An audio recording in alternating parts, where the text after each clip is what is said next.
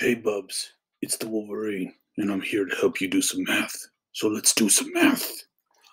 So let's get started. So in this question here, they're asking you, is the following a function? Is it a function?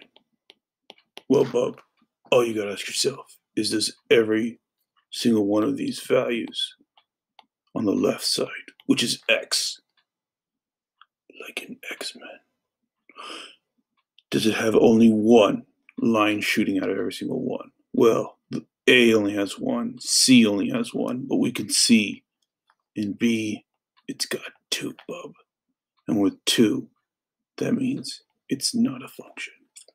Also, pay attention. It says no, yes. Sometimes it says yes, no. So don't make a silly mistake like that. That's all there is to it, Bub.